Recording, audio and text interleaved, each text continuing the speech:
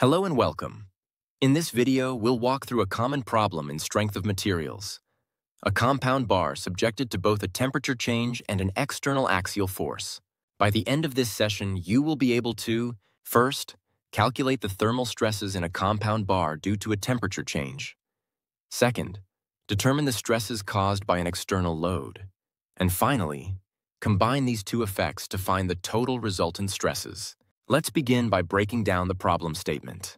We have a compound bar made of a steel rod and a copper tube. They are of the same initial length, 1.2 meters, and are rigidly fixed at their ends. This fixed condition is very important, as it will prevent the materials from expanding freely when heated, causing stress. We are given the cross-sectional area of the steel rod as 500 square millimeters, which is 500 times 10 to the minus 6 square meters.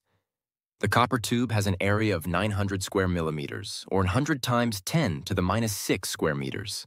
The material properties are also provided. The modulus of elasticity for steel, ES, is 210 gigapascals, and for copper, EC is 105 gigapascals. The coefficient of thermal expansion for steel, alpha S, is 12 times 10 to the minus 6 per degree Celsius, and for copper, alpha C is 18 times 10 to the minus 6 per degree Celsius. Notice that copper expands more than steel for the same temperature change.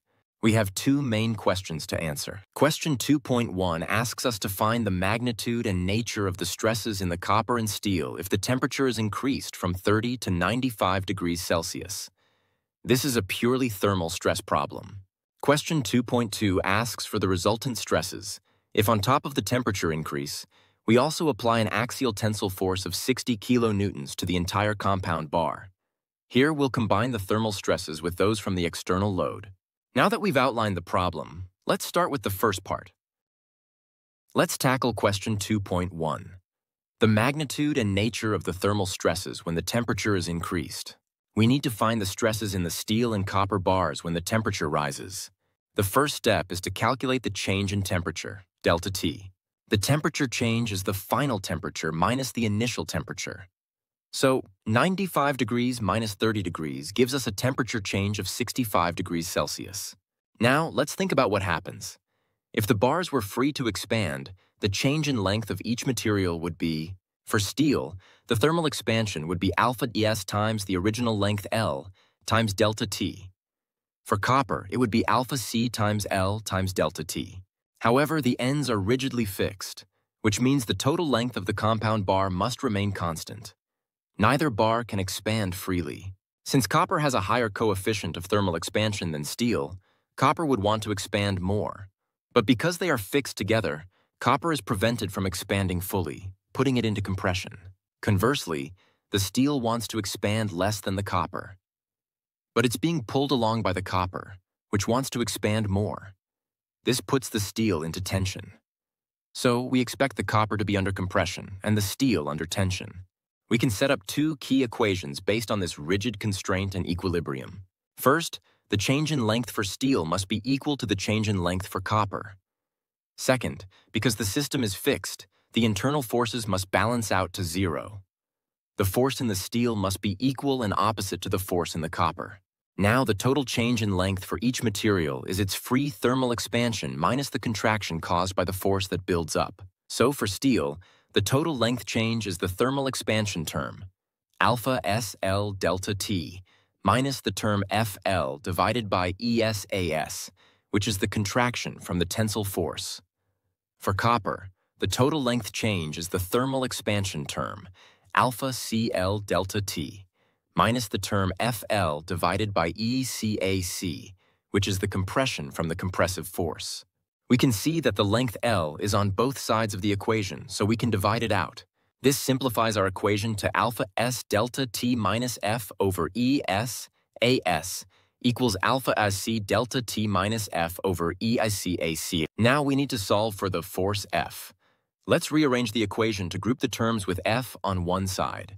Moving the F terms to the left and the delta T terms to the right, we get F times the quantity 1 over ESAS plus 1 over ERC, AIC, equals the quantity alpha or C minus alpha S times delta T. This is the general formula for finding the force in a compound bar due to temperature change. Now, let's plug in our numbers. We have F times 1 over the product of ES and AS plus 1 over the product of EIC and AC equals the difference in alpha values times 65. Let's simplify the terms inside the parentheses first. The denominator for the steel term is 210 times 500 equals 105,000. For copper, 105 times 900 is 94,500. On the right, the difference is 6 times 10 to the minus 6. Now we can calculate the numbers. 1 divided by 105,000 is approximately 9.52 times 10 to the minus 6. 1 divided by 94,500 is about 10.58 times 10 to the minus 6. The right side is 390 times 10 to the minus 6. Adding the terms on the left side and solving for F, the sum is 20.1 times 10 to the minus 6. So F equals 390 divided by 20.1. This gives us F equals 19,397 newtons, or 19.397 kilonewtons. So we found the force. Now we can find the stresses. Stress, sigma, is force divided by area. For steel, the stress is 19,397 divided by its area, which is 500 times 10 to the minus 6. This gives 38,794,000 pascals, or 38,794 megapascals. As we predicted, it's in tension. For copper, the stress is 19,397 divided by its area, 900 times 10 to the minus 6. This is 21,552,000 pascals, or 21.552 megapascals. This is in compression. And there you have it for part 2.1. We have successfully calculated the magnitude and nature of the thermal stresses. Let's recap what we did. We used the principle of compatibility, which states that the total change in length must be the same for both materials, and the principle of equilibrium, that the internal forces must balance. By solving for the force, we were able to find the stresses in both the steel and copper bars. Now let's move on to question 2.2. Finding the resultant stresses when we add an axial tensile force to the temperature change. In this part, an additional force of 60 kilonewtons is applied.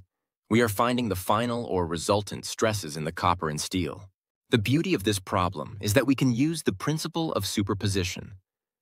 This means we can find the stresses caused by the external force and simply add them to the thermal stresses we calculated in question 2.1 to get the total. Let's first calculate the stresses caused by the external tensile force, which we'll call sigma prime. To do this, we need to determine how the external force is distributed between the steel and copper. We'll again use our two key principles. The principle of compatibility tells us that the strain, or change in length per unit length, in the steel is equal to the strain in the copper. The principle of equilibrium tells us that the total external force of 60 kilonewtons is carried by the steel and copper together. Let's start with the compatibility condition. We know that stress equals E times strain. This means that strain equals stress divided by E. So we can say that the stress in the steel, sigma S prime, divided by ES is equal to the stress in the copper, sigma SC prime, divided by EIC. Let's plug in the moduli of elasticity. We get sigma S prime over 210 times 10 to the 9th equals sigma C prime over 105 times 10 to the 9th. This simplifies to sigma S prime equals 2 times sigma C prime. This is our compatibility equation. Now let's use the equilibrium equation. Force equals stress times area. The total force of 60,000 newtons is equal to the stress in the steel times its area, plus the stress in the copper times its area. This gives us our equilibrium equation. We now have a system of two equations and two unknowns. We can solve for sigma C prime by substituting our compatibility equation into our equilibrium equation. Since we know sigma SS prime equals 2 sigma C prime, we can replace it in the equilibrium equation. This gives us 2 sigma C prime times AS plus sigma C prime times AC equals 60,000. Factoring out sigma C prime, we get sigma C prime times the quantity 2AS plus AC equals 60,000. Now we can solve for sigma C prime. Sigma C prime is 60,000 divided by 2 times the area of steel plus the area of copper. Plugging in the areas, we get sigma C prime equals 60,000 divided by 1.9 times 10 to the minus 3. This gives us 31,579 megapascals. It's a positive value, so it's a tensile stress. Now we can find sigma HS prime using our compatibility relation. It's 2 times sigma C prime, which is 2 times 31.579. This gives us 63.158 megapascals, also in tension. So now we have all the pieces. We have the thermal stresses from 2.1 and the stresses from the external load. For steel, the thermal stress was 38.794 megapascals in tension, and the stress from the external load is 63.158 megapascals, also in tension. Since they are both tension, we add them together to get the total resultant stress, 10.952 megapascals still in tension. For copper, the thermal stress was 21.552 megapascals in compression. We can represent this with a negative sign. The stress from the external load is 31.579 megapascals in tension. The total is negative 21.552 plus 31.579, which gives us a positive 10.027 megapascals. The positive sign indicates the final resultant stress is in tension. And that concludes our walkthrough of the second part of the problem. We used the principle of superposition to combine the stresses from temperature and axial load, finding the distribution of the load based on compatibility and equilibrium. Let's quickly recap what we have accomplished and the key concepts we used. The problem involved a compound bar made of 2 different materials with different thermal expansion and elastic properties.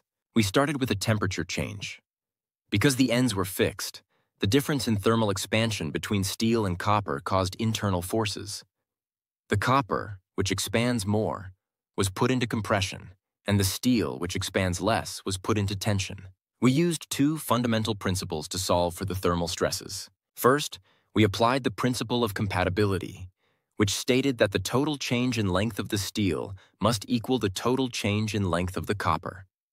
Second, we used the principle of equilibrium, which stated that the forces in the 2 bars must be equal and opposite. We then solved for the internal force and calculated the resulting stresses in each material. The steel was in tension, and the copper was in compression, as expected. For the second part of the question, we introduced an additional external tensile force. Here we used the powerful principle of superposition. We analyzed the external load separately. The key was to figure out how this load was shared between the steel and copper. Again, compatibility and equilibrium were our guiding stars. This time, compatibility told us the strain was the same in both materials. And equilibrium stated that the total force was the sum of the forces in the steel and copper. We used these to find the stresses caused by the say kilonewton load, which were both in tension. Finally, we combined our results. We took the stresses from the temperature change and algebraically added them to the stresses from the external force. For steel, both were tension, so we added them. For copper, the thermal stress was compression and the external stress was tension, so we subtracted them to find the net effect. We have now successfully walked through this complex problem step by step. You are now able to calculate thermal stresses, find the stress distribution in a compound bar under axial load, and combine these effects using superposition to find the final resultant stresses. Thank you for watching.